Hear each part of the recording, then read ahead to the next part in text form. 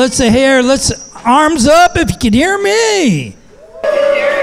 Everybody go, woo woo! All right, we are going to start in just about a minute or so. A little bit of feedback. Okay, we have fantastic sound crew here today. Is that better? Or is it still feedback? It sounds a little tinny. Maybe because I'm too close to the speaker.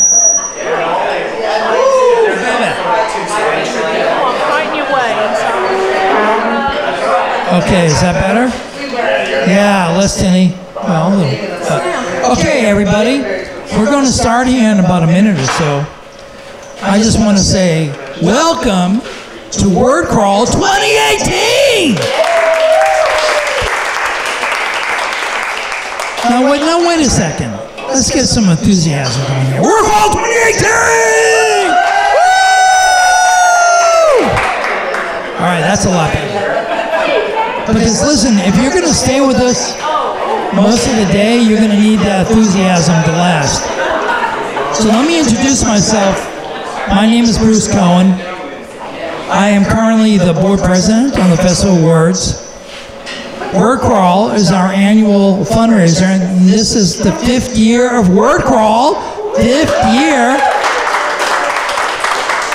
And this was dreamt up 5 years ago by people involved in Festival of Words as a fundraiser, and also to emphasize how important Festival of Words is, and to talk about Festival of Words as well. This year, we have over 50 wordsmiths. Can you believe that? 50 wordsmiths from now till midnight or 11:30-ish. We have 6 venues, all up and down Jefferson Street. It's a crawl, so we try to make it a journey for y'all. And we're starting here with this. Thank you again to Rick and Carpe Diem. Thank you, Rick.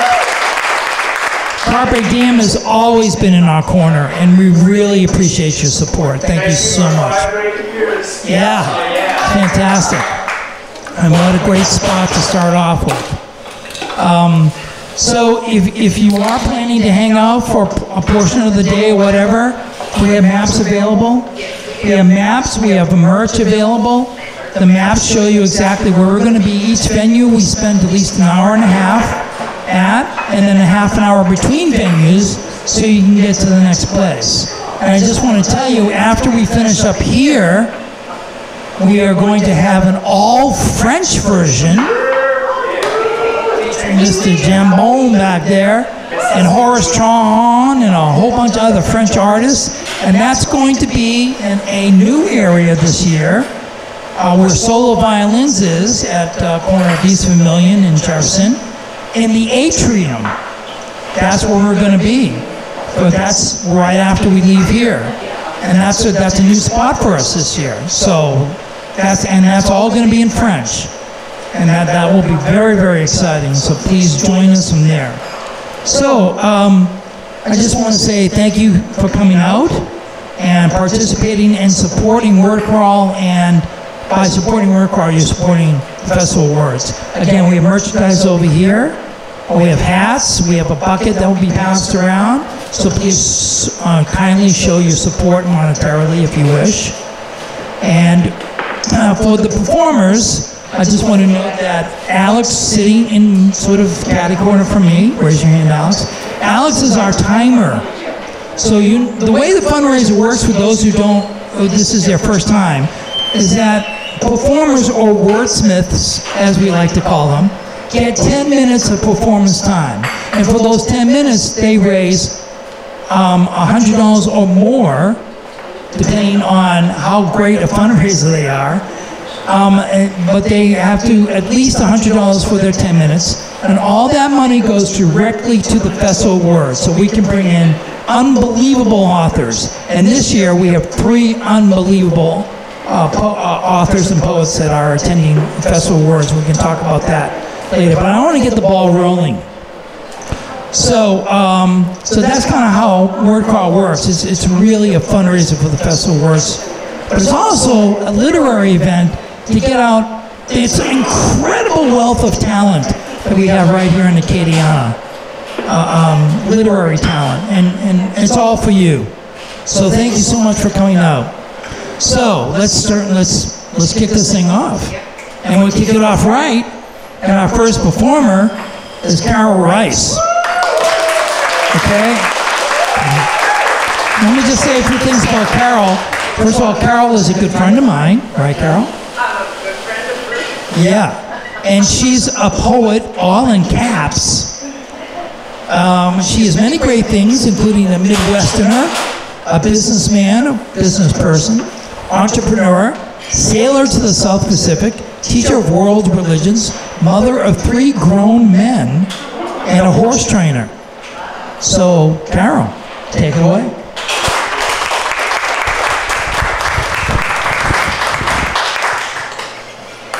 Her stage name is Wow. Wise old woman. That sounds better than an old crone. Hi everybody. Oh, I got here early and there was no one here and I said, wow, we're not going to make any money today. But here we are and it's so beautiful to see everyone again and remember all the 5 different festival words we've had and all I learned at those festivals from the poets and writers that came, from the workshops, from the listening to all the teenagers read their poetry out on the parking lot over there in Grand Coteau. It's really been wonderful and it's been a totally growing experience for me because I was afraid to read in public before. Now I love it. I got addicted to it. So I brought my little book here because I finally got it published and then I got it republished. And if anyone wants to buy it, I'm reducing the price today to only $5, which you have to donate to the Festival of Words.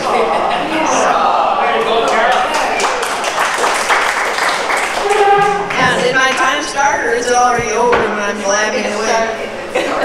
Okay. Here's the first poem I ever wrote driving down I-49 towards Lafayette. Nothing is cruel about April's promising sun, budding hopes, palest vibrant greens. A heart with hope lives even in ages of ice. Summer, like death, is inevitable. I say, choose spring.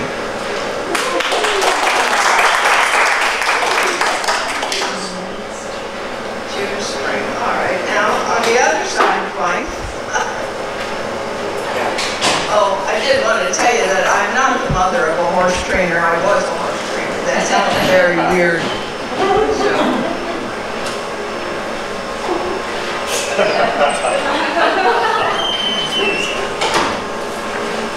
We are becalmed somewhere near Morro Bay.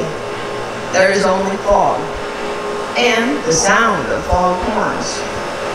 There are no waves, only long swells. We are at the mercy of the elements. Like a plankton, self-supporting, able to breathe and nourish ourselves, but adrift in a gray, blank universe. My eyes are open, but nothing is there but gray. Well, as long as we are in deep water, we are safe. But the foghorns start to sound. And we know the foghorns are near the land to ward us off. And we crank up the motor and steer away from the sound. I would not want to be there ever again. Suddenly we realize there is another sound and more waves. I am afraid. Our enemy is not water or lack of sight. Our enemy is rock and sand. We can steer, but which way is the way? The waves get higher. That means we are closer to disaster and then.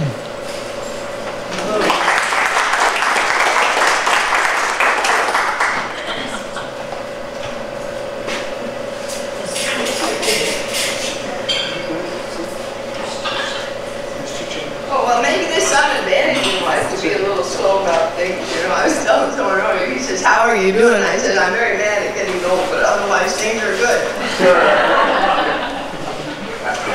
All right. Well, anyway, thinking of that, this is a poem called The Pear Tree.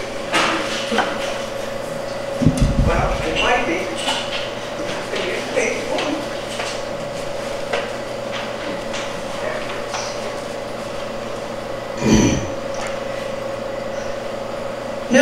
A new place to live.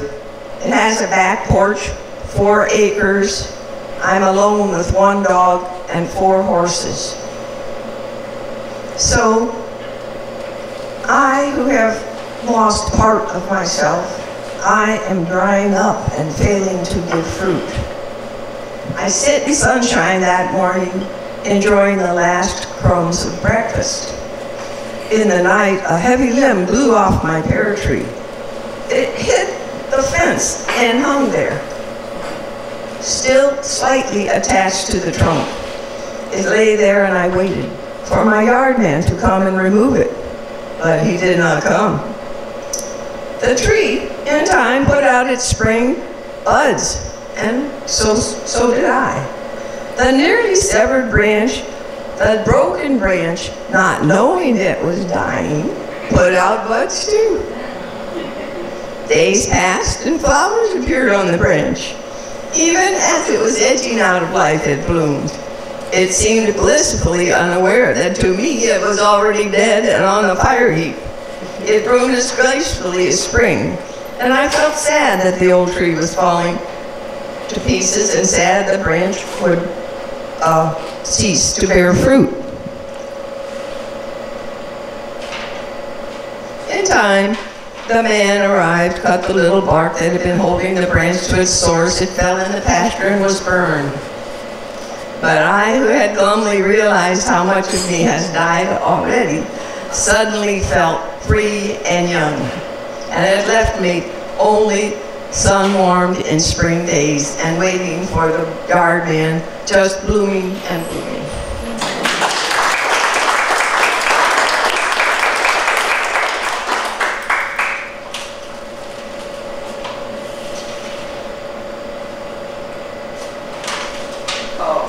My next book is going to be called something like Near Death is Near Life, Part 2 of the Autobiography of a Plankton.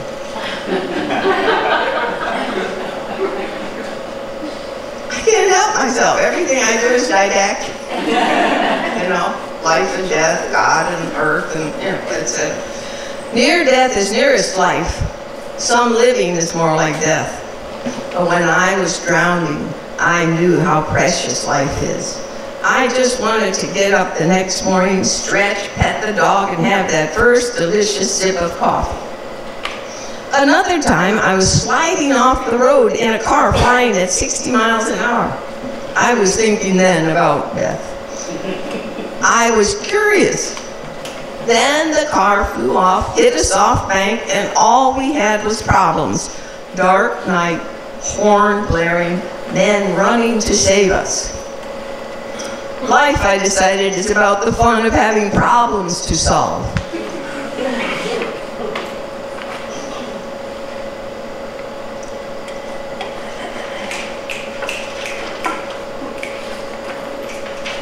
I think I'll stop that one there, but I forgot to bring the second page.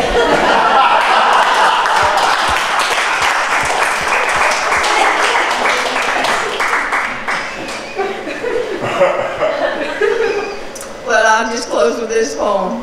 I know you would like this. A pale coral rose, fragrant cloud they call it.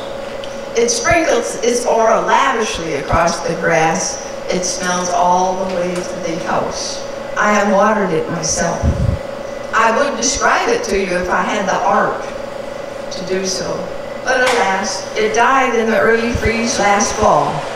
I've covered it with horse shit. Perhaps if you stay until spring, you will have a chance to see it.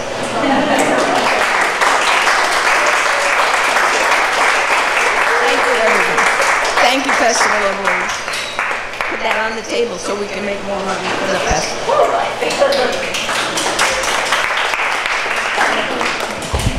everybody hear me? Yeah. I'll do it without the microphone. The reason why I'm sitting is because I have a bad right leg. So if I put pressure on it, it hurts a little bit. So that's why I'm sitting. But I can see on my eye level is going to I feel like I'm a part of the crowd. So give it up for Carol.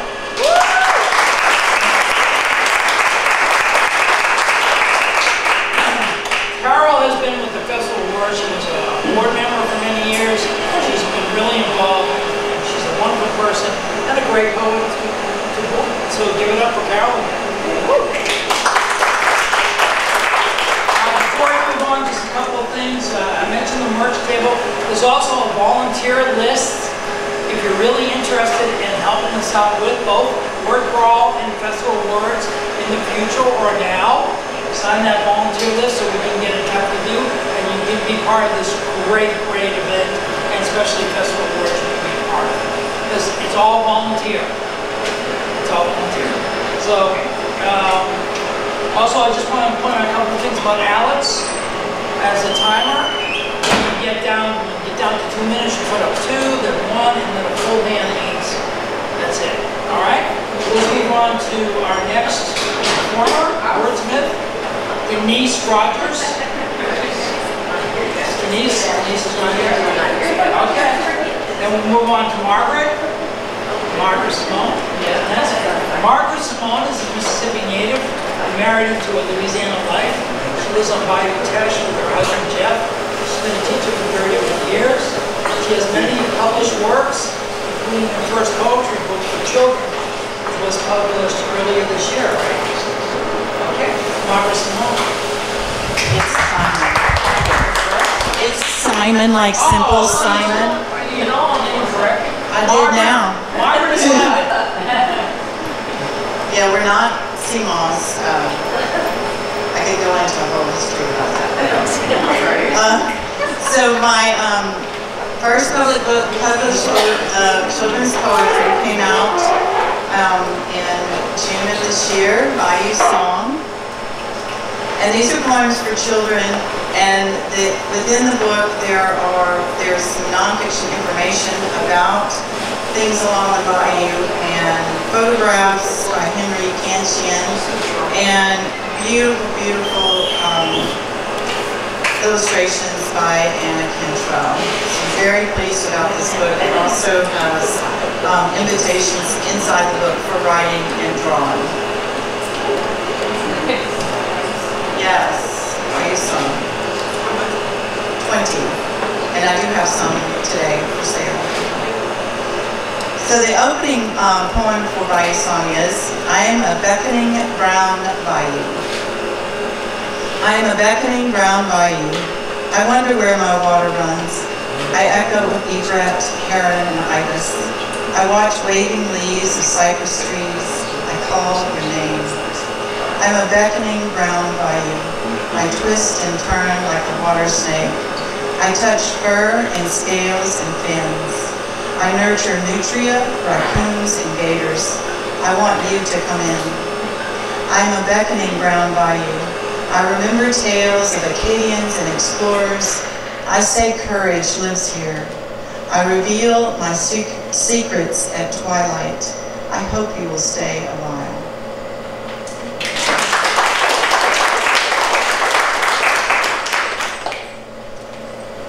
This poem, Louisiana Bayou Song, was the first poem that I wrote for this collection, and it's kind of the reason that I started the collection.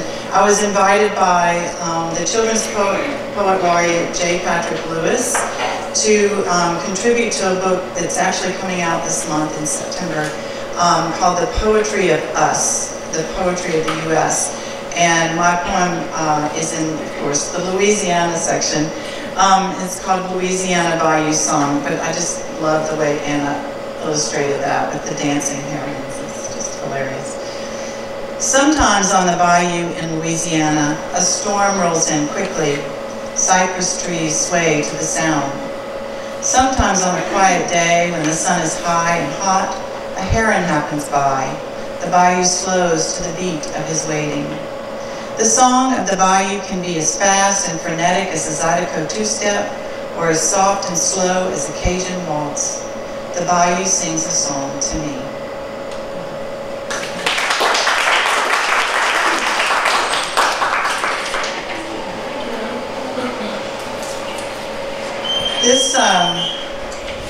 This poem is called the Nutria Blues. I know from living around here, you kind of know a little bit about the nutria and how they're an invasive species. Nutria, nutria, you invaded our fragile wetlands with your bright orange tusks and your whip-like tail. You look like an overgrown rat. Nutria, nutria, South American soldier cadet with your grand appetite for all things green. Watch out, you're going to get fat. Nutria, nutria, a bounty on your pelt with shaggy brown fur and a soft undergrowth. You're likely to be made into a hat.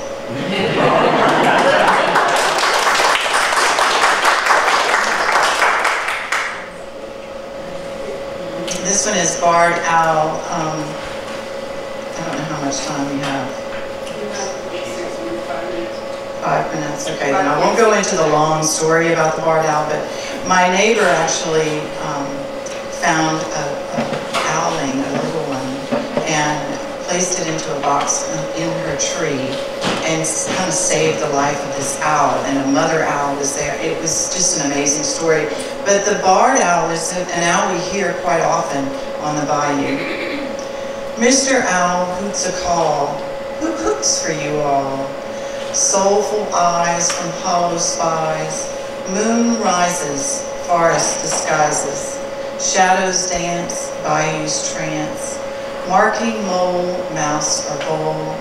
Barred wings hover, strong talons cover. Noiseless flight, deep, dark night.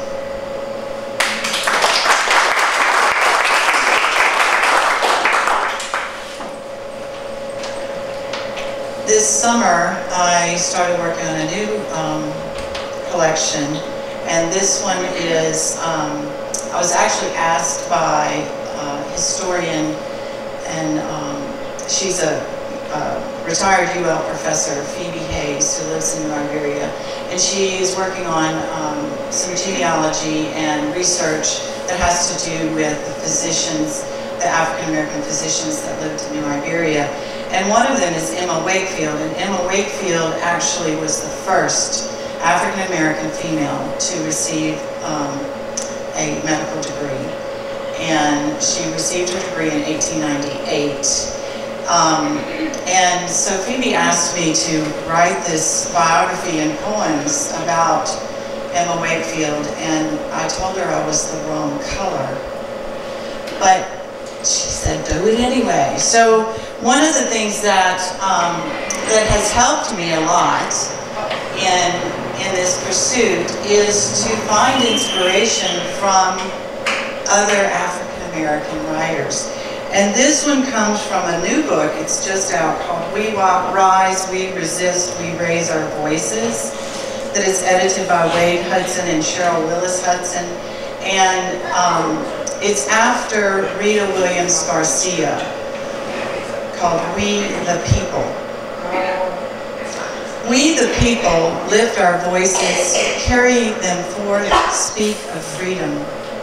We the people appreciate our minds, take steps toward the dream, invite others in. We the people reject ignorance, question prejudice, protect our rights. Daddy, are we the people? Little black girls like me? Proud black boys like my brothers? Are we the people? Yes, my child, all of us, not some of us. We are the people, you and I, your brothers, your sisters, your teacher, our preacher, and all the singing voices of the choir. We are the people.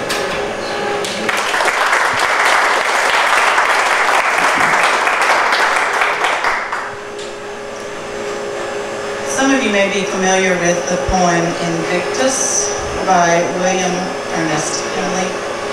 And one of the things that I like to do is to kind of play with someone else's form and someone else's idea and then create it into my own. And this one, the Invictus, really inspired a poem in this collection about Emma Wakefield. It was for the death of her sister, Mary Victoria, in San Francisco of epilepsy at the age of 26. Out of the grief that burdens me, dark as the night without a moon, I thank poets of history for setting down my endless tune. In wake of Victoria's song, her heart too young to overcome. Under these losses, I am strong. My head is bowed, I won't succumb. Beyond the seizures of her time awaits a cure I long to find, and I honor her life sublime by heartbeat's strength into my mind. It matters not how steep or wide, how charged the epileptic toll. I am a rower of the tide, I am a sower of my soul.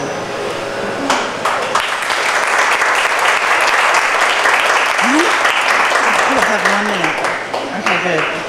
Because I'm going to read the last poem in this collection called I Know Who I Am, and this was inspired by Ernest Gaines,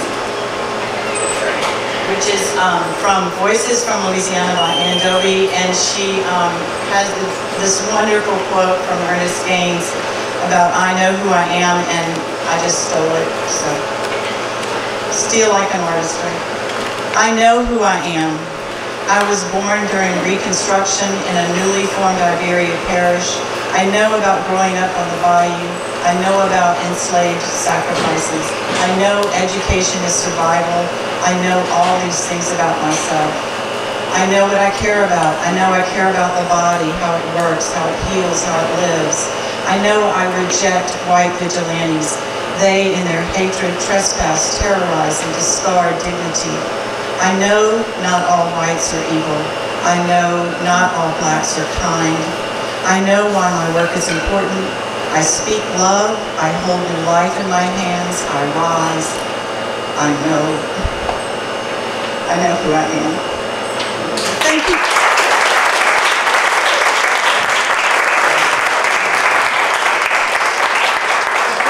Give it up for Margaret Simon.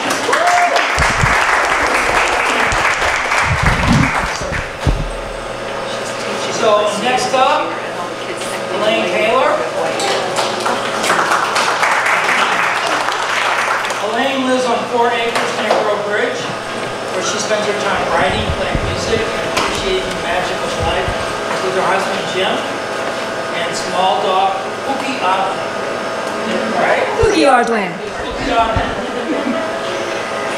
I worked as a professor at UL for 7 years. Most recently, until my husband was diagnosed with ALS, so I took an early retirement to allow us to spend quality time together. This experience has led to a lot of soul searching, you might say, and some of that comes out, I guess, across these pages. The first piece I call Grace.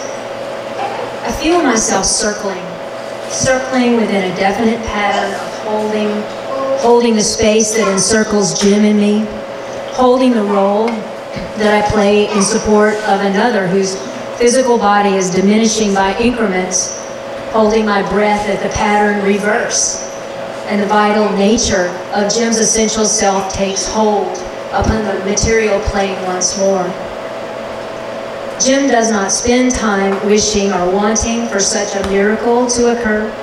Instead, he spends his days in holding of gratitude for the abundance he notes all around. There are times when I nudge him. What if you were to imagine yourself as already healed? Encourage him to visualize the outcome of strength, to pray with both his heart and his mind's eye that he'll stand up and walk, run even, right out the front door on a beautiful afternoon, sun gleaming on golden brown shoulders, agile feet pounding the pavement from home to Arnoville and back home again. just as he always did. He smiles at me, but he withholds commitment. Only says that he's not sure that a focusing towards such an outcome is the work that he should do. Not sure he can assume that he knows better than the learning that he's granted every day. The gift contained in what already is. He'd rather take the seeds of knowing granted by his own acceptance of what is, feel the gratitude for the right where we are, for the inner spaces, forming something new, something that is yet to be, otherworldly, knowing that the bounty of life is within every moment right now, if we but open our eyes to see.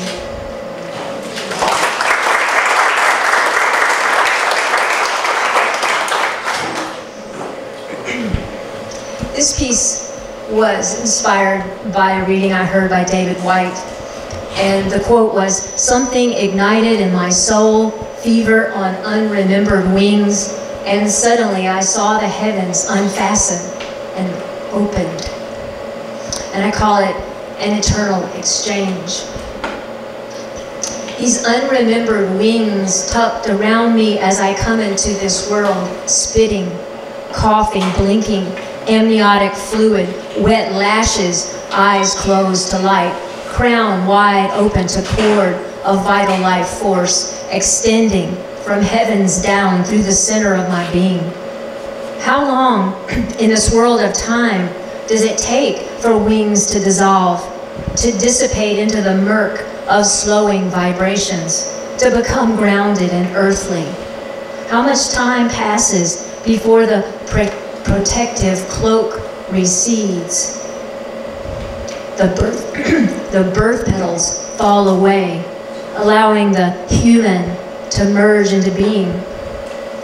Metaphorical as they are, there's nothing intangible about the places these wings take me still after 60 years, buoyant of heart, ears crackling with snaps and pulses, electric, breath quickening, crown opening to feed once again on the shaft of golden light, even while emanating in return. A beaming exuberance of reciprocity sent forward, upward, and equal exchange, something ignited that has not been forgotten, only tucked away in quiet recesses until conditions call my heart to open once again, drawing down the frequency of God into the density of matter, an infinite interplay between worlds.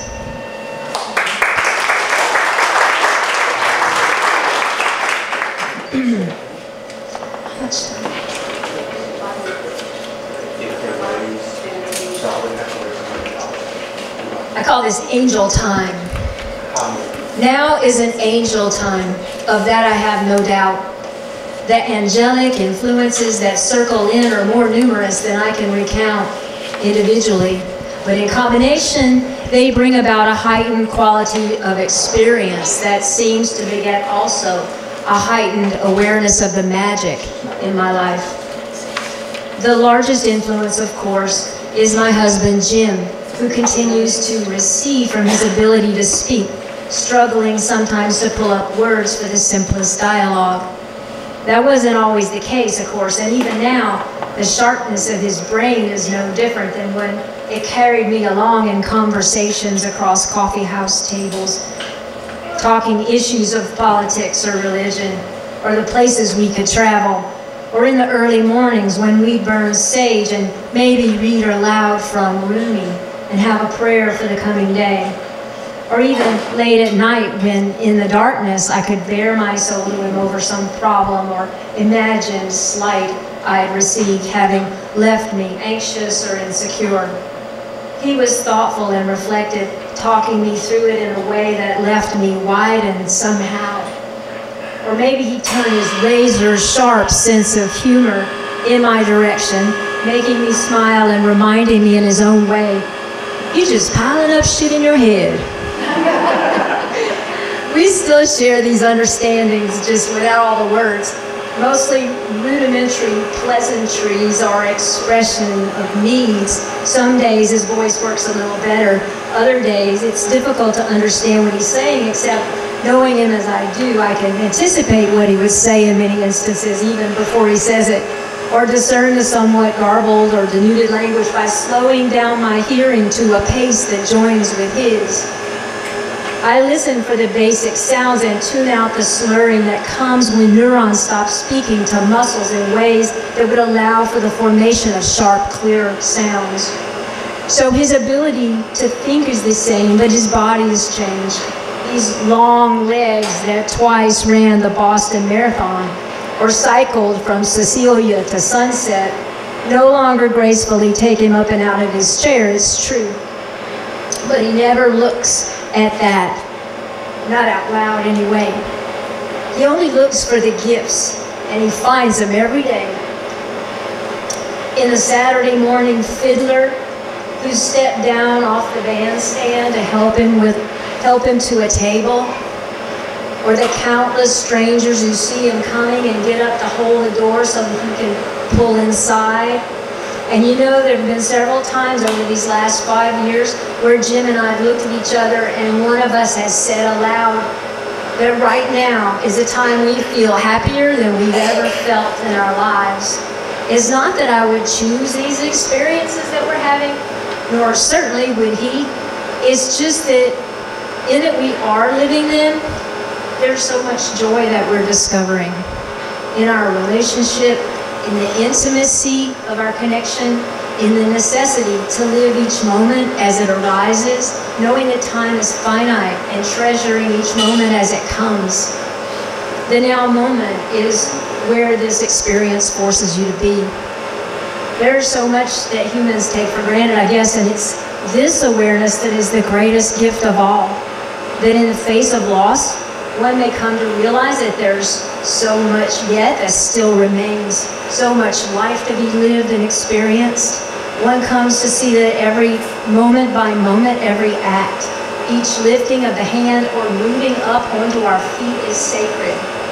I'm not sure of what an angel might be or how to conceive of other people's notions of the angelic realm, but for me, I imbue it with a sense of that which is divine, that which moves in ways beyond my brain's capacity for knowing. It brings with it instead a knowing of the heart and the emotions, bringing me to open and accept and stand ready for each day, each passing gift arising from the now. Thank y'all.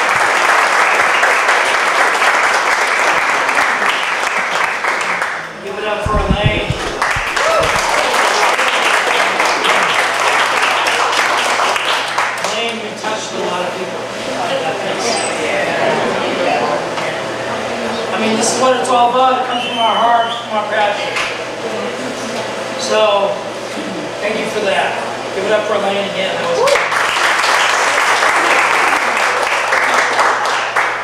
Next up, Maria Ratcher. Is that it? Maria.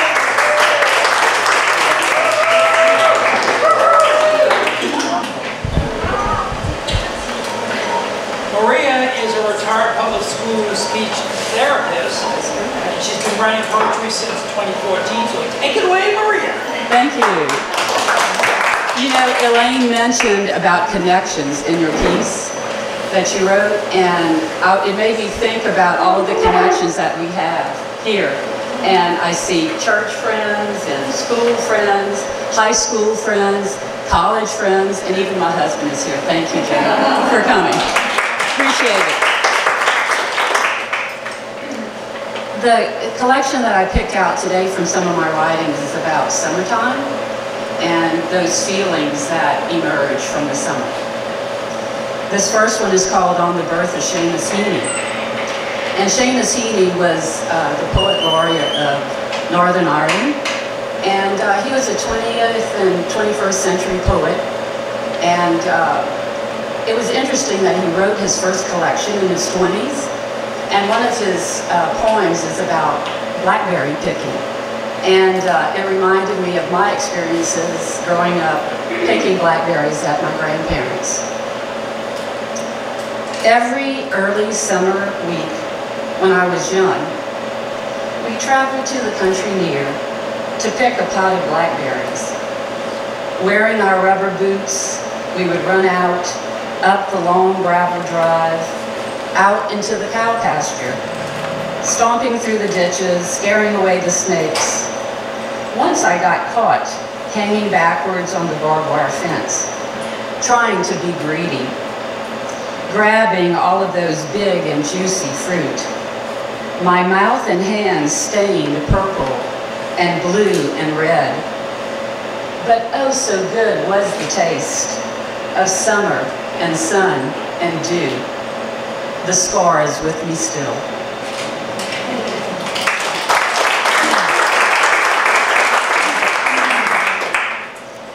This next one is about a trip that I took with my daughter for her 21st birthday out to California.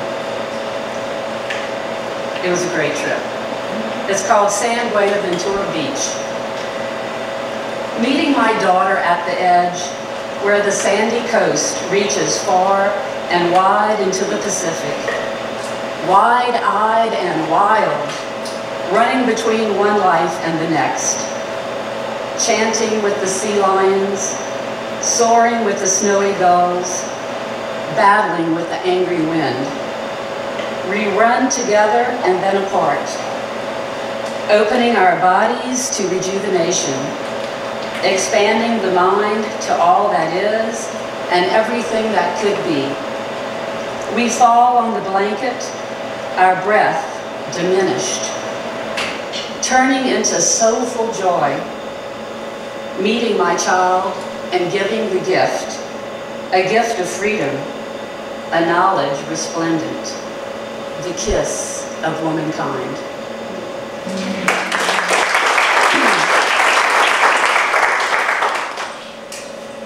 This is about a trip that I made by boat in the Louisiana marshes a long time ago. And it was great. It was down in Bayou DeLarge, south of Houma.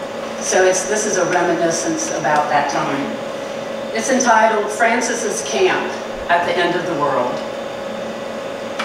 The flatboat takes us down the narrow canals to the end of the earth. The swamp grass taller than our heads.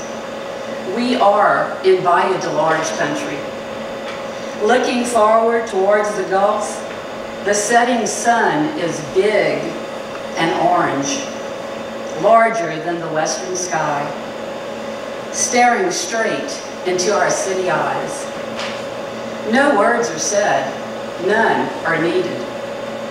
Only the hum of the motor sings to us as we wind deeper and deeper into the Louisiana marsh. Minutes seem like hours until the steps and the stilts come into view. We climb up. The water is now our land. The camp is our sky, swaying to the beat of the incoming tide.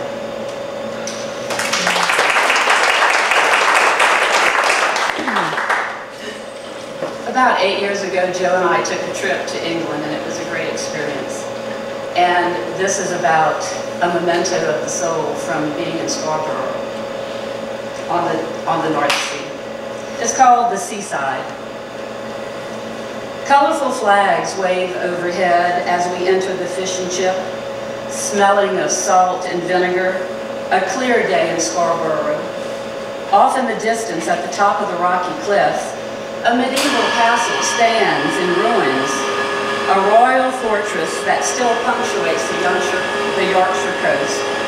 Vacationers for a day, strolling through the crescent, boats in the harbor, walking down the steps that lead to the North Sea. I am the only one that runs headlong into the cold, a sea that is surreal, frighteningly calm and frigid, both energizing and healing. Frozen limbs hitting quickly. Take my picture, I yell. A recollection that will last. A memento for my soul, sharing in the holiday tradition of bathing in the sea.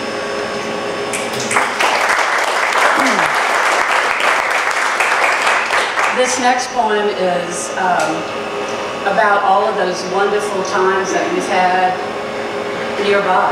And this is about visiting New Orleans before Katrina. It's called Take Me Back. Take me back to the city that I love, riding again on the streetcar down St. Charles, the blurred vision of the South from long ago. On our way for a late night at the Camellia Grill. A group of college friends wanting the day to never end. Take me back to the quarter, to a time before Katrina, when we were free from worry, strolling the district, an art gallery or two, sitting high with a bird's eye view, watching the chefs at Emerald's.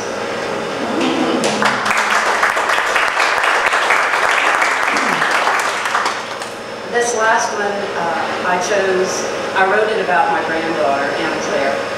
And one day I walked in and she has low windows in her room. And she was rolled up in a beautiful blanket. So that was the inspiration for this song. It's called Cocoon Girl. Some might say that I am crazy, just a little insecure. Maybe all I need from you is some attention. I roll up in the blanket, fuzzy warm, covered in big pink roses. My eyes close as I find a cozy spot on the floor next to the big little window, dreaming of summer, a splash in the cool pool, catching mosquito hawks that alight on the line where Mama hung our clothes so many years ago. I snatch barehanded a mosquito hawk and a lightning bug that flits in the dark summer sky. A cocoon girl for a brief moment in time, enjoying childhood, wrapped in innocence, happy and unaware of what lies ahead. Thank you. Give it up for Maria. Maria, am I understanding you work in units? Yeah, I work in units. Yeah. We used to live in Ormville. Oh, okay. I know where. Okay. I thought you did. Maybe I should. Give it up for Maria.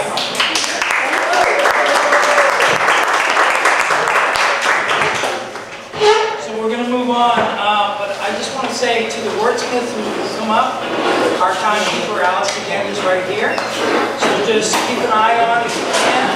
She's going to give you the 5 and the 2 and the 1 and the hand. I don't have a cane to pull you out. Yeah.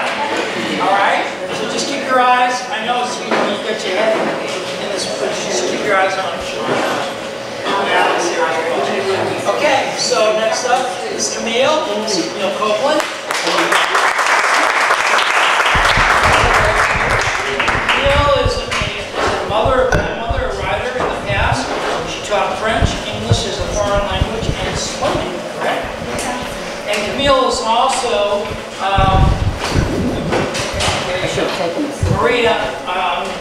Camille is also a member of the Lafayette Acadiana Seniors Life Writing Group. Correct? Yes. Oh, hi, Cherie. My wife. Okay, as I was thinking about coming here to read, I've only read in Cherie's class, except for one time when I was in 2nd grade at Mount Carmel, just around the corner over here. We used to have these elocution contests, and they would choose somebody to be in the contest, and you would have to be on stage. And so I remember myself as a little girl sitting on that stage, and my mother said they couldn't even hear me. Like they were saying. This is louder. Now you can Raise it up a little too. like this. How's that? Better. A little better? Okay. Okay.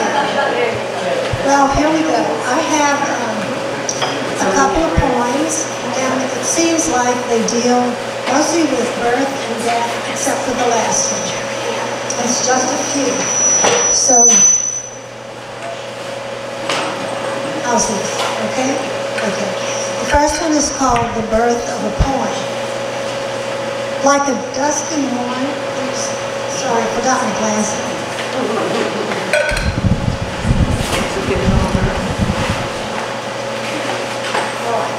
You ready to go? Birth of a Poem.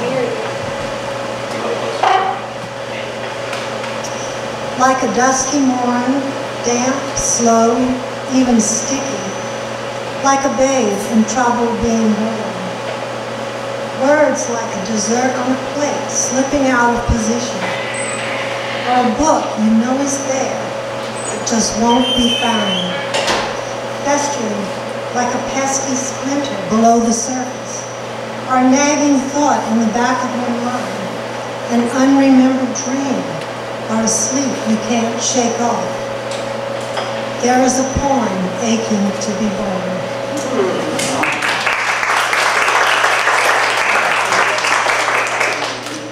And the next one is called The Guitar of Grief. And the phrase came from another poem I had read. It was in another poem, and we were told to just take one little piece of a poem and take it from there. And so that's how this one came about. The Guitar of Grief. The guitar of grief in my life plays music too painful to hold on to. Must be released, transformed, blessed, transformed. Why did they have to die? Ben and Brian, both quiet kids. The kind no one really knows quite well. No acceptance within or without. Not accepted by peers, so not acceptable to self. Or is it the other way round? How did we fail? How can we learn? How to hold the grief, but move beyond? To live with the pain, yet not be bound. To be transformed by sorrow to savor life. Let the guitar be strung. Let the song be sung. Let the pain fade like the last faint strains of the music. Let the rhythm of life go on with new lyrics.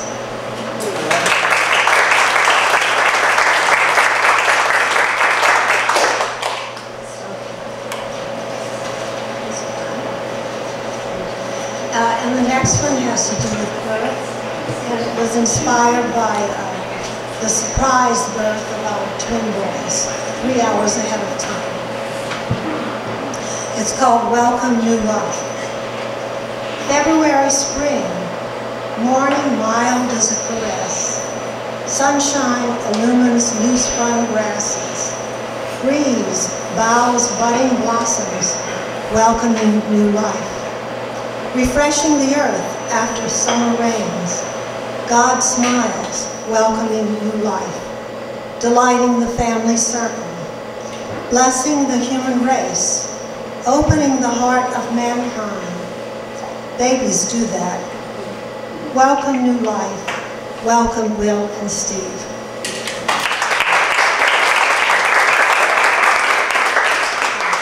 That was 1975. Okay, and the last one is called Grand Canyon Adventures. And it comes from a trip my husband and I took down the Grand Canyon in 2009. It was 5 days and 4 nights on the river. And what we learned was that travelers before us have given names to all of the rapids that go through. So you'll hear names of those rapids. So here it is, Grand Canyon Adventures. From Texas, Hungary, Louisiana, Siberia, and Arizona we came. Mothers and doctors, grandmothers and lawyers, dentist, teacher, architect, engineer, nurses, people in business, we came. The jovial, the brave, the seasoned, the amateurs, the fit and the fragile, the hardy and the foolhardy, we came. Adventurers all, we came. Seeking the secrets of Earth's greatest chasm, we came to the roaring waters of the cold-hearted Colorado River, untamed master of mountains over miles and millennia. On crafts framed of aluminum and pontoons of air, we soared and splashed and crashed through rapids with names like Sapphire, Turquoise, Emerald, and Little Bastard. With our skill-filled skippers and swampers, we overcame the challenge of the treacherous specter, where prop hit rock and we floated adrift. Coursing down the Colorado, at every turn we observed multifaceted monuments of schist and shale, sandstone, limestone, and lava, all chiseled by eons of time, where water, wind, boulders, and sand, chipped and refined, strata uncounted. We were misted and toasted, baked and drenched as we rafted rapids unknown back home. We surmounted boulders and ledges, ascending the heights to plunge into the pool at the fall of the elves. We too were molded and melded and colored by life on the river. Irradiated by sun and sand, we shivered through shadow in the long winding ice spots in late afternoon. We gazed amazed at stellar configurations of southwestern skies, and we slept on sands amongst tamarisk trees. Yes, we the adventurers, we came to the great cavern. We flowed with the river. We met the Great Spirit. Blessed by love and skill and friendship, we, the wayfaring friends of May, 2009.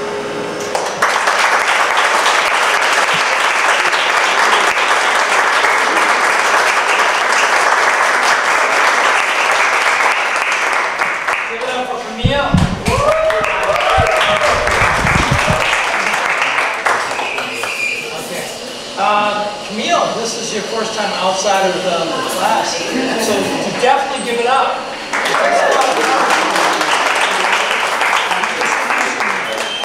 Next up is one of my newest best friends, Denise Gallagher.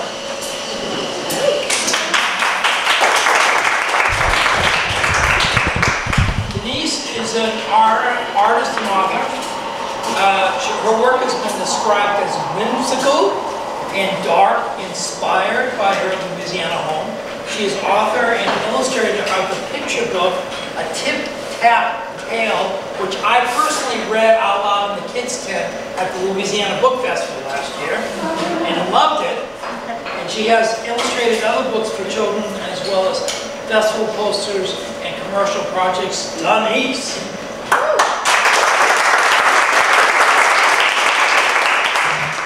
I'll be reading an excerpt from my work in progress. It's a middle grade novel called Bastien and Berlioz and the Teaspoon. A bear, worried Bastien. A bear is a towering, foul-smelling, shaggy beast. A bear has claws like curved knives and a terrifying roar that can shake the leaves to the most steadfast tree. A bear can devour a child such as myself, in one bite, two at the most. And a bear should never be trusted. This is what Bastien believed about bears. That is, at least, until he met Berlioz. Bastien blinked hard when he saw Nicolas approaching with a wretched-looking animal on a chain, lumbering awkwardly behind him. I guess it could be a bear, a pitiful excuse for a bear. The animal's fur was matted and patchy. His size was not as imposing as he'd expected. In fact, the way he cowered made him seem even smaller than he was, and something or someone had taken a bite out of his left ear. Miklos handed Bastien the chain and an ancient tambourine before turning on his heel and retiring to his wagon. "He'll be your responsibility," Miklos barked over his shoulder. Just another pitiful creature in Mikolos's world-renowned enchanted menagerie, thought Bastien.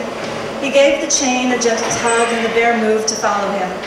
Bastien had cleared a space for the bear in the rear wagon and had prepared for him a bed of fresh straw. He'd had to move his own meager pallet in order to do so, but he did not really mind.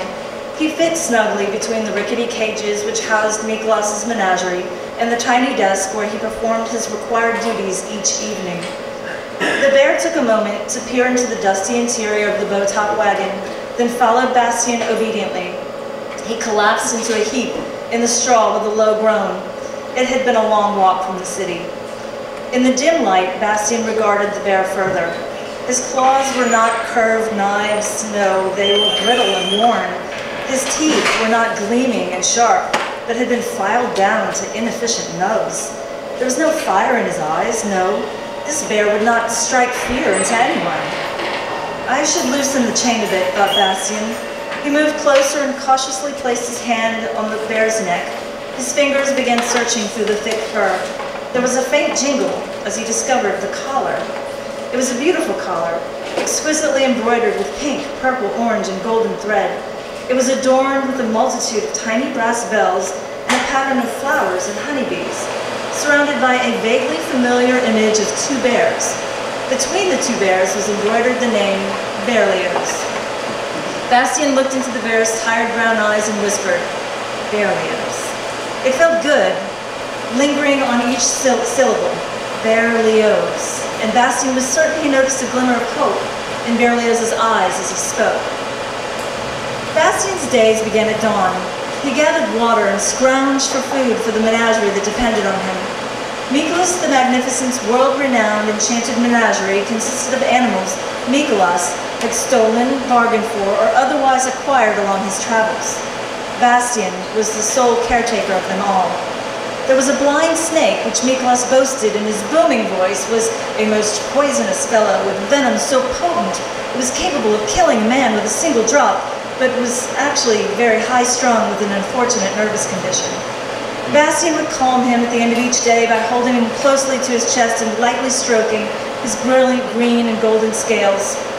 The two-headed turtle was a popular attraction. Each day, jostling crowds surrounded the large bell-shaped jar in which they were displayed, greasy fingers pointed and tapped, disquieting the turtles both and leaving the glass smudged and smeared. Bastien soothed the proud creatures each evening by cleaning the glass, returning it to its proper shine. But the turtles most enjoyed when Bastien polished their beloved shell, leaving not a speck of dust. The bumblebee bat, for such a tiny creature, was nearly always hungry. He could eat twice his weight in scavenged berries and still be hungry for more, peeping and squeaking for one additional bite. And quite a bit of Bastien's time was spent tending to the strange and elusive winged mouse. Mikolos claimed the rare rodent had traveled the vast oceans from his home in a distant land, when the diminutive creature was actually a common field mouse. Each morning it was Bastien's duty to attach a set of silken wings, like the wings of a sparrow, to the mouse using a goopy mixture of paste and beeswax. Each evening, after removing the wings, Bastien used a mustache comb to clean the mouse's fur of all remaining bits of paste and wax, while the mouse yawned and stretched and made a thankful purring noise. The shy little glass frog with his translucent skin, which left his heart beating on display, and the phosphorescent moth who emitted tiny glowing stars with every flutter of her wings, they just loved to sing, but only if Bastien sang along with them. And now there was Berlioz. The morning after Berlioz's arrival, his snuffling and grunting woke Bastien while it was still dark. Bastien peered across the wagon to where the bear was sleeping. He could see the shadowy outline of his great mass and saw movement as the beast pawed at the air. He must be dreaming, mused Bastien, but of what he could not guess. Perhaps the bear dreamed of his days dancing at the academy from which Mikolos had purchased him. Something told Bastien, however, that those days had not been as luxurious and grand as Mikolos had described to him. The bear's ragged appearance and meek demeanor seemed to tell a different story. Bastien shuddered when he remembered Berlioz's torn left ear. He'll be hungry, thought Bastien as he pulled on his boots. Dust motes danced in the sun's first rays, just beginning to peek through the wagon's high windows, and somewhere in the distance the throaty call of a rooster signaled the start of the day. Bastien patted his vest pocket, where either his heart or the silver teaspoon which rested there gave a nearly imperceptible thrum. "Time to get to work, you lazy creatures," joked Bastien to the animals in his charge. The field mouse stretched, and the two heads of the two-headed turtle yawned in unison. The bumblebee bat had already begun squeaking and whimpering for her breakfast. Bastien stole a look in Berlioz's direction, but the bear slept on as though he had not slept in days. After collecting buckets of water from a nearby creek, Bastien started a small fire to prepare for Nicolas's breakfast. He then searched the bushes and trees at the edge of the forest for berries, roots, or edible mushrooms. Nicolas had not given any instruction on what exactly to feed the bear, so Bastien hoped that the foraged food would suffice. Bears were so much larger than turtles and bats and winged mice, he worried, certain that he'd never find enough food to satisfy him. Bastien's breakfast would consist of a hard crust of black bread and a warm bowl of porridge. He dropped just a few wild blackberries into his porridge, then carried it and the bucket of foraged food into the wagon. He then set to work feeding the hungry menagerie. His breakfast would have to wait, as he always fed the animals first. Bastien sang when he chopped and portioned out the parsnips, radishes, wild mushrooms, and blackberries. There were sorrel leaves for the turtles and an overflowing cup of juniper berries for the bumblebee bat. He then busied himself distributing the meals, back turned to the small table where his breakfast sat waiting. Sounds of satisfied groans and smacking of lips suddenly came from behind him. Startled, Bastien spun around, and there was Berlioz, wide awake, his snout buried deep in Bastien's bowl of porridge. The bear's paws dripped with purple berry juice, and his eyes were half closed in a state of delirium. "So it's porridge you like, and berries, I see." Bastien hoped the bear had eaten his fill, at least for this morning. Nicolas had eaten a breakfast of porridge, rye bread, and a beautiful green pear he'd been given by a bashful young woman at the last village they'd visited. Bastien hoped that there would be at least a small amount of porridge left for him to scrape from the bottom of the pot, as his stomach had begun to grumble as well. "Make him dance," demanded Nicolas. Bastien stopped short when he heard Nicolas's voice. He had removed the heavy chain from Berlioz's neck and replaced it with a worn length of rope, and had just led the bear out of the bow-top wagon for some fresh air. He had no idea how to make Berlioz dance. Perhaps it had something to do with the old tambourine Nicolas had handed him along with the bear. Bastien absent-mindedly dropped the rope and ran back into the wagon to retrieve the tambourine. He bent to pick up the old dusty thing. "The bear," he gasped as he realized suddenly that he'd left the bear loose. When he hurried back outside, he saw Berlioz frozen to the spot where he had left him, looking sheepishly at the ground to avoid Nicolas's fierce gaze. "Dance, Berlioz?" the boy commanded in a less than commanding voice. Berlioz did not move. Bastien then gave the old tambourine a shake. The bear let out a groan and hefted himself onto his hind legs. Bastien shook the tambourine in a slow rhythm, and the bear began to keep time, shifting his weight from foot to foot. Not quite dancing, thought Bastien, and he looks frightened. Why should a bear be frightened of an old tambourine? He certainly doesn't look happy, that's for sure. Needs practice, Nicolas said as he turned to busy himself with more important things. Bastien stopped shaking the tambourine and gave Berlioz's rope a gentle tug. The bear dropped down and sat at Bastien's feet. The bear and the boy sat for a while regarding each other. Bastien reached out a hand and patted Berlioz's shoulder. His fur was soft and warm. The bear closed his eyes briefly, then looked Bastien in the eyes.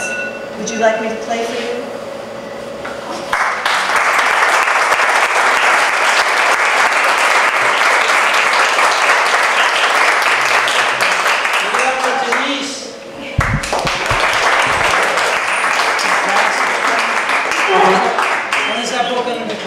I'm still in the middle of writing it. So we'll keep our eyes and ears to the ground. Hopefully the next one. So we're going to go from Denise to another Denise. Denise Rogers. Come forward.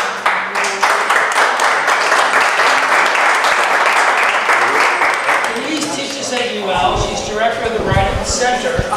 Poems appear in Louisiana Poetry Project, Louisiana Literature, Mocking Art Review, and other journals.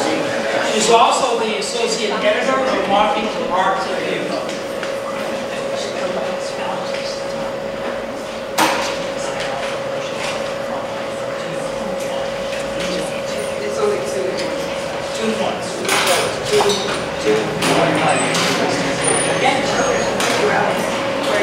Denise Rogers.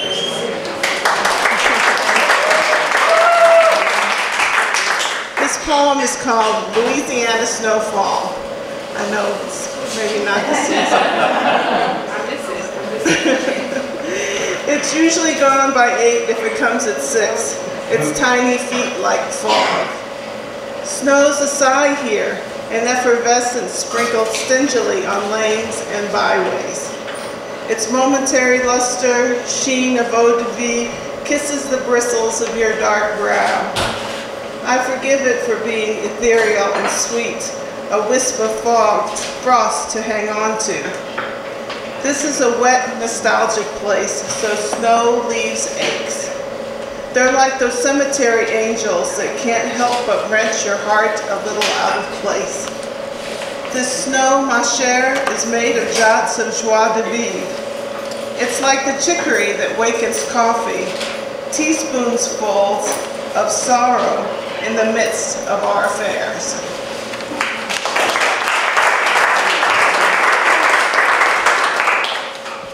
This poem is called Reading Owl Moon to My Niece at Night, after Jane Yolen's book, Owl Moon.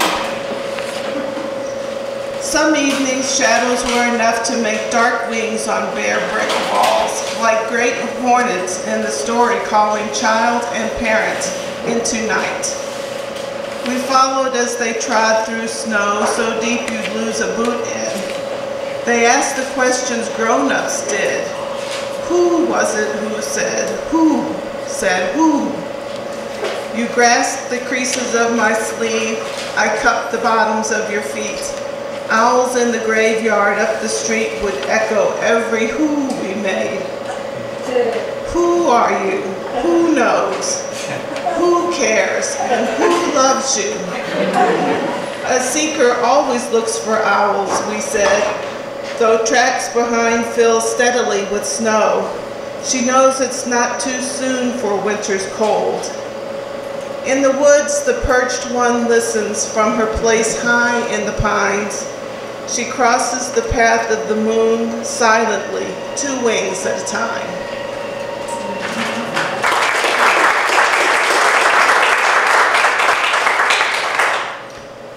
From a city girl to Hanshan, somewhere on Cold Mountain.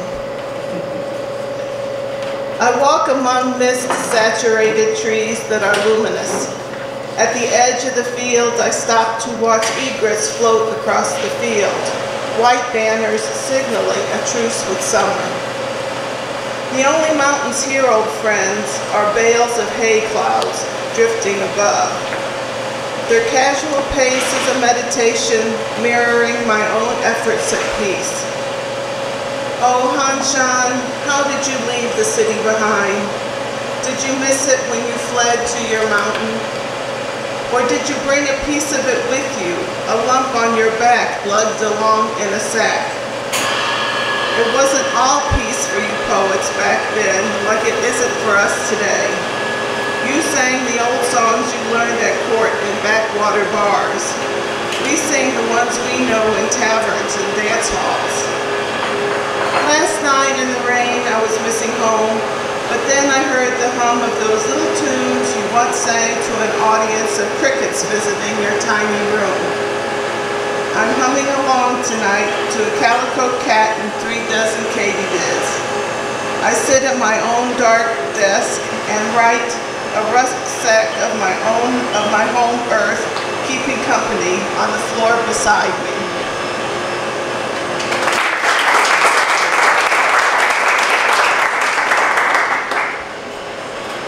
The way to read a triptych. The weeping boughs spring back from right to left after snows. The wine saps, you know, will not stay barren. You'll see, they'll soon be burgeoning. The barn door will not list on its solitary hinge, not if you read the heart the way the ancients did. In Tufu's orchard, trees are always in full flower. Fences glare with new rails, sharp and white. Memory is that road that leads from winter to spring. Forget those lands where books are read another way. In our east, triptychs lead from decay to bloom. This is the order of things in the garden, after all, and not a petition for how things ought to be.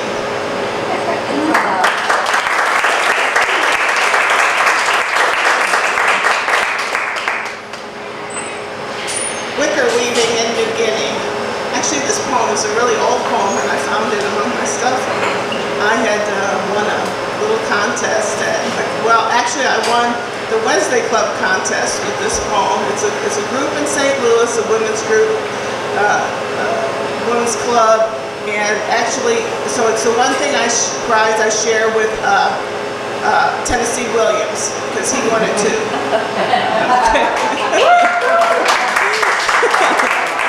Anyway, wicker weaving in New Guinea. I've cut my hands so many times while weaving that I like the paste they're patched with of reeds and blood and clay. When I wove in New Guinea, I would head out early to gather my rushes in buckets of clay. I would forget the reasons to leave dawn alone, out there in the places where the hunters and aborigines go. I would part the tall grasses, seeking all of the places I knew the brown boys would sneak their cigars. I watched as they wrestled each other down, watched as they planted their heels and raised their brows, interrupted in some childhood game. I couldn't leave it out there under the stones. Would I find baskets or yellowed bones?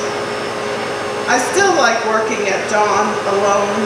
I wish I could tell you about those bones. But all real stories are told in the weaving, in the twisted reeds, in the rust-colored handles.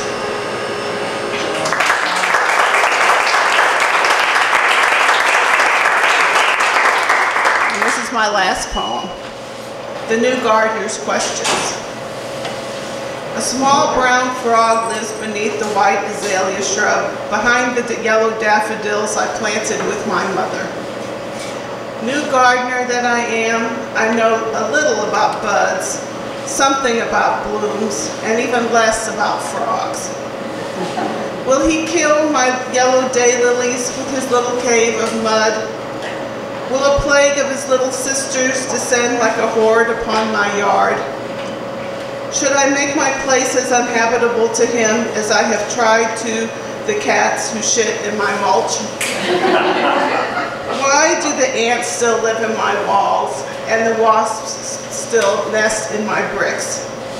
Why do weird worms consume the leaves of my cannas and banana spiders spin webs across my porch? These are all deep questions, as deep as those I ask at night in bed. How will I live if he leaves? When will I forget him?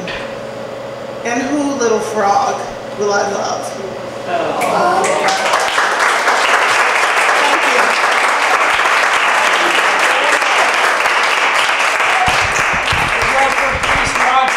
I just want to say before we move on, Denise Gallagher, who you heard previously, is a board member on the Festival of Words. So we are just inundated on the board with creatives. Yeah. So I just wanted to point that out. Let's move on to Deborah Young.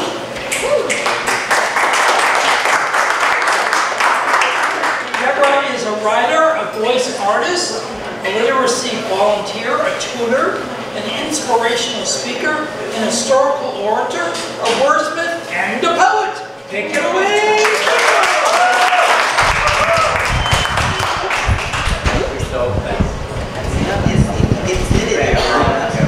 Okay, there we go. I think I got it. Okay, and you just have to speak over the refrigeration. Okay, I can do that. Yeah. Hello. Today I will share with you my great love of history, African American oratory, and poetry. And also I will include one of my first original works.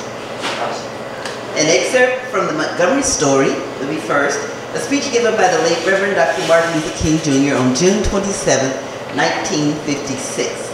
Then a reading of the poem Mother to Son by Langston Hughes.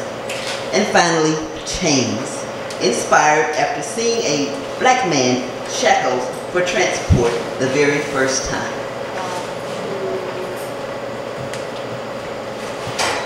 The Montgomery Story, an excerpt. We will make some mistakes. Yes, we might even fumble the ball. But for God's sakes, recover it. Teamwork and unity are necessary for the winning of any game. In this area, it means that every segment of the Negro race is significant. It means that the backfield must realize that they need the people on the line to make the way clear. So away with our class systems. We have come to see that in this struggle, Aunt Jane, who knows not the difference between you is and you are, is just as significant as a PhD in English. That we will come together and work together. I assure you that in the next few years, we will be able to carry this ball of civil rights successfully across the goal line. We will stand before all the members. It will be a great team. Let us unite. Let us keep moving on towards the city of freedom and equality. Let nothing stop us. Let us keep moving. Let no obstacle stand in our way. If we will do that, when the history books are written in future years, historians will have to say, there lived a great people, a black people who interjected the new meaning into the veins of our civilization because they had the courage to stand up and press on for the pressing values of freedom. And when we do that, whenever we as a race, whenever men of goodwill, and forgive me Dr. King, and women strive to do that, the immortal God will sing together, and the sons, okay, Dr. King will spin a little bit in his praise, and the daughters of God will shout for joy.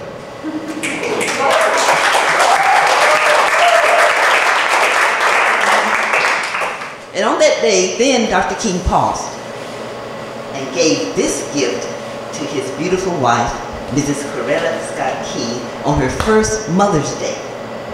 A poem written by his good friend, very controversial friend, Langston Hughes. Mother to Son.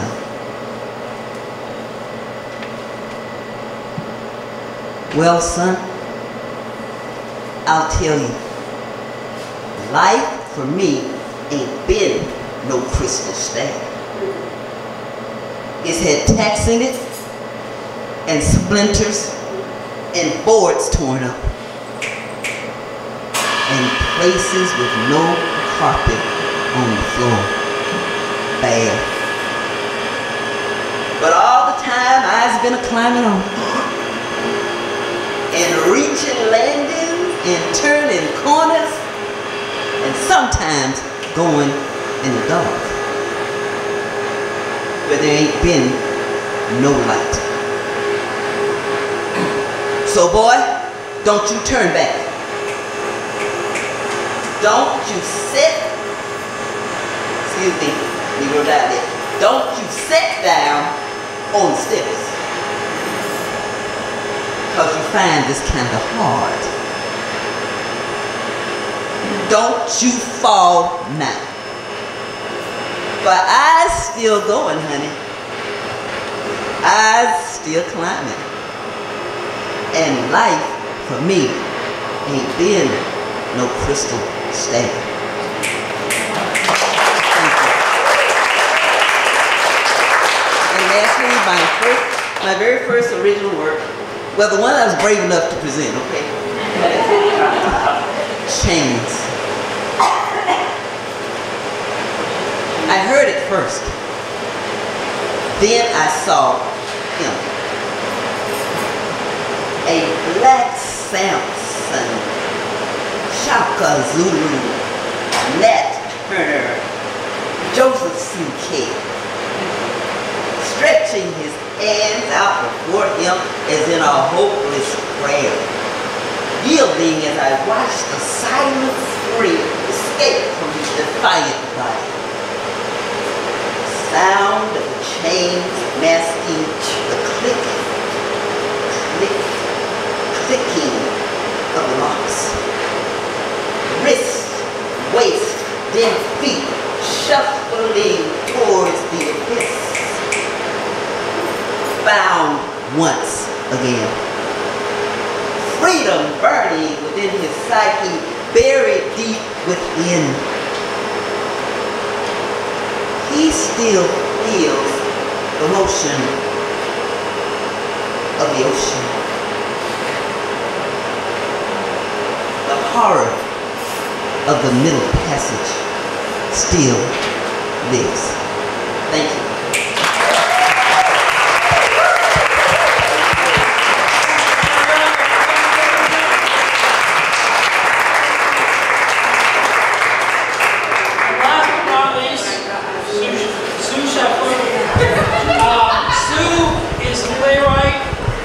Take Down the Letters, which will premiere at CTJ's Art at the other end of Jefferson on September 14th to the 16th of next week. She is also the author of Key to the Castle, Zen and Travel Stories in Trust, and Cultivating a Mindful Life.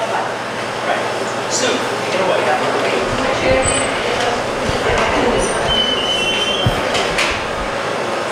Thank you. I'm going to read a brief piece that I wrote that's related to the play, Take Down the Letters, and then two of our three actors will perform a short scene from the play. This piece is entitled, What's Love Got to Do with It?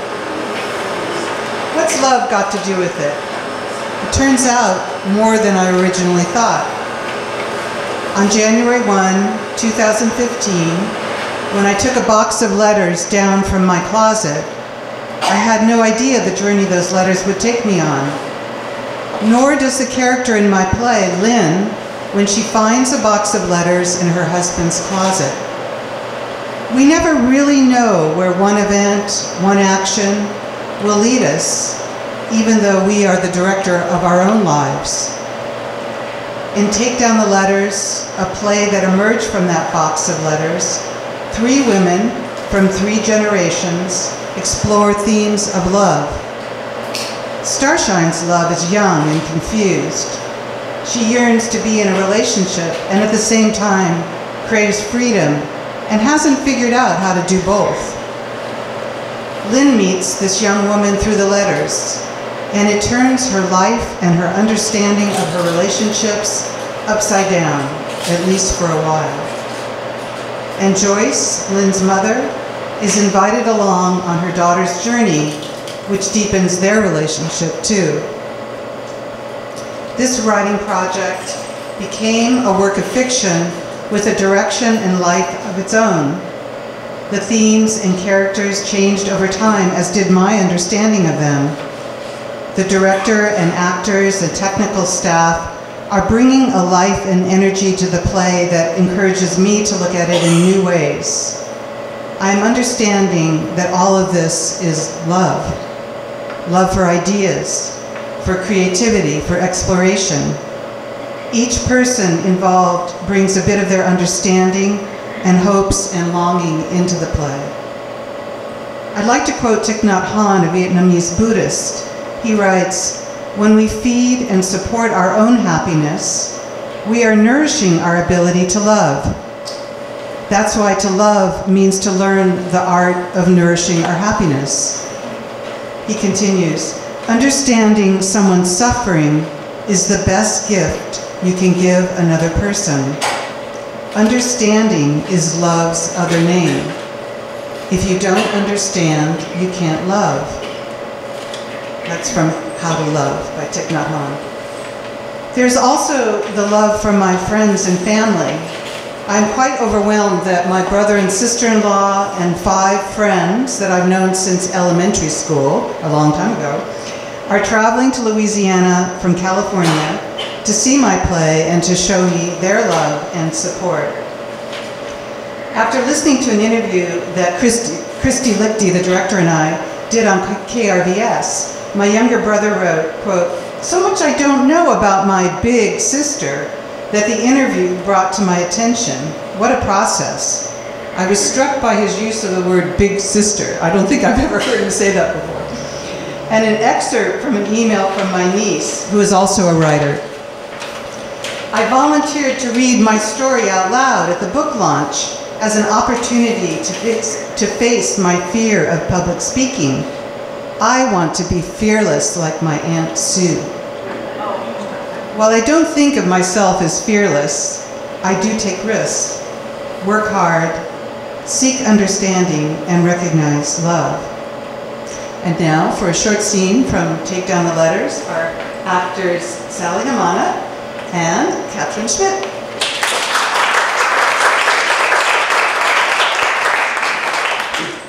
I'm not sure how we're gonna do this. Just project. We project. You can hear us, right? No, I don't need it. You're actors. Project. I don't think they can see it. Okay. Project. No pressure then now, I know your entire family's coming.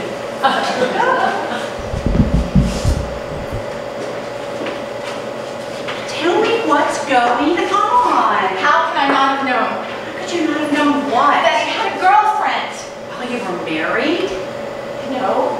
Well, at least I don't think so. Well, what are you saying then? I found a box of letters up high on a shelf in his closet. I was finally ready to start going through his clothes, and there it was.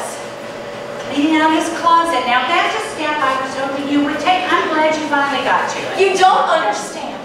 I found a box of letters. He had a girlfriend who wrote him 108 fucking letters. Did you say 108? Well, that is significant. Yeah. Can you believe they wrote that many letters? What do you mean significant? Well, 108 is a sacred number in some Eastern religions. That is a lot of letters. Yeah. Can you believe they wrote that many letters? I wasn't sure at first if I should open the box. Oh, that reminds me of Pandora. What are you talking about? Are you changing the subject? Pandora's box. It's a Greek myth. It sounds like you did open the box. Yes, and I took an inventory. What do you mean you took an inventory? Well, I had to know, how many letters did she write him? What were the dates? Did she write to him when we were together? Did she? Well, I don't know yet. I'm just getting a sense of things. Can you believe she didn't date her letters? I had to figure out the dates by looking at the postmarks on the envelopes. It seems that Paul kept most of the letters in order.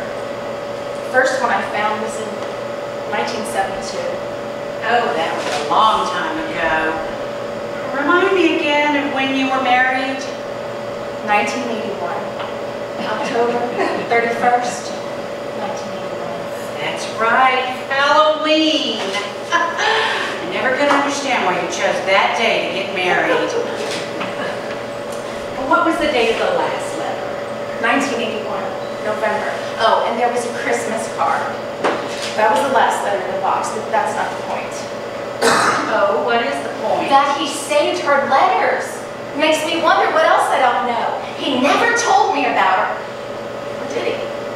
Why can't I remember? He must have written letters from her too. Should I read the letters? You haven't read any yet?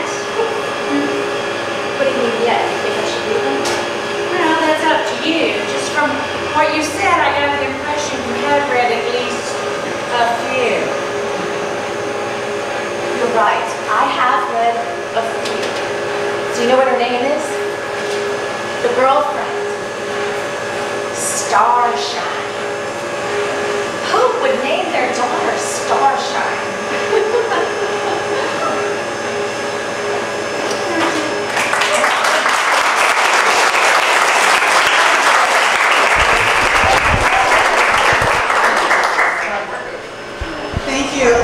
that little taste inspires you to come to the performances, next weekend, Friday, Saturday at 7:30 at Cité des Arts, and a Sunday matinee at 2 o'clock. And we have some postcards here as reminders. Thank you so much. Give it up for Sue and the actors who portrayed. That concludes our first session of Word Crawl 2018. Thank you so much for coming out. Yeah, so don't forget, if you want to continue with us, the next venue is Sola down the street and the old hotel building in the atrium. There are t-shirts and hats for sale. Volunteer list if you want to become part of Word Crawl Festival Awards. Thank you again for Carpe Diem. Let's hear it for Carpe Diem. Please buy something. And thank you all. We hope to see you for the rest of the day. Thank you for coming out. And thank you for all the volunteers.